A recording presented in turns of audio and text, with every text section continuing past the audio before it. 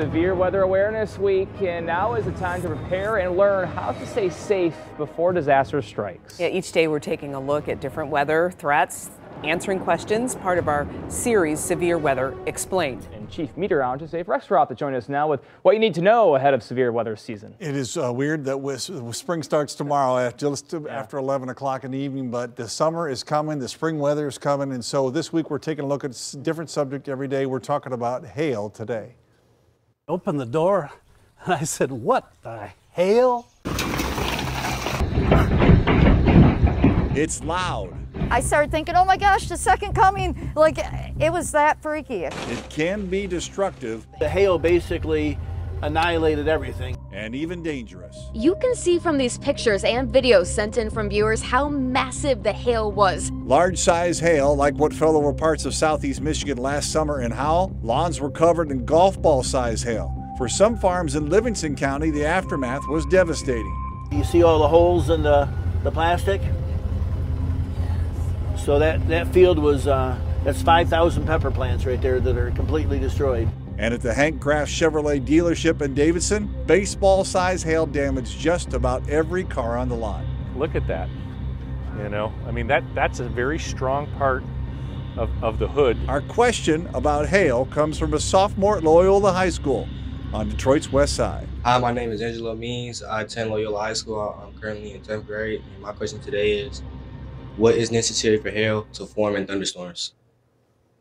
Angelo, that's a very, very good question. Let me show you. When you look at tall storms, that means the winds are going up very fast, and that can support hail. So this is how it forms. Inside, you have a vertical wind going straight up, which is called an updraft. So that takes the raindrops, keeps it elevated, adds water, and if it is above the freezing cycle here, the freezing line, it gets to ice, it gets heavy, it falls back down, the updraft gets stronger, and the cycle goes over and over and over again and allows the hailstones to get bigger and bigger and bigger. Eventually, they get too big and they will fall out because they're heavier than the updraft winds can support, and it'll fall out, and that's when the hail comes down to the ground.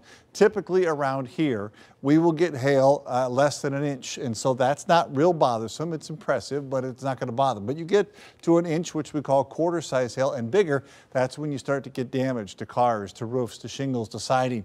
Last year, we had baseball-size hail. You need a 70-mile-per-hour wind going straight up to support that kind of hail. Softball size hail, some of the biggest hail in this country, you need 100-mile-per-hour updraft vertical wind. That is wild stuff. So for Angelo's question, you need an updraft strong enough to support it. Supercooled water is that water that goes back and forth between freezing and not freezing.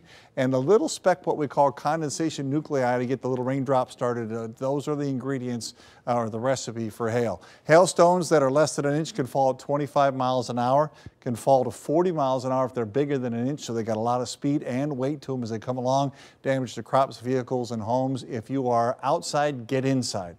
If you're stuck in your car, stay in your car, safely pull over, and protect your head in case there's any concern about the glass breaking around you.